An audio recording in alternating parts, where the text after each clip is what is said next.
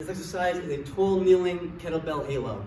So you're going to be in a tall kneeling position like so, holding the kettlebell upside down and close to your chest. So you're keeping a neutral spine the entire time. You're not flexing or extending at the torso. You're not side bending at all. It's really your arms making a halo around your head. So you're here making a big circle around your head, right back to that starting point, and then you can reverse in the opposite motion. Again, you're not getting any of this going on where you're flexing and extending. Neutral spine, almost kind of stretching out the obliques, trying to make as big a circle around the head as you can. And that is a tall kneeling kettlebell halo.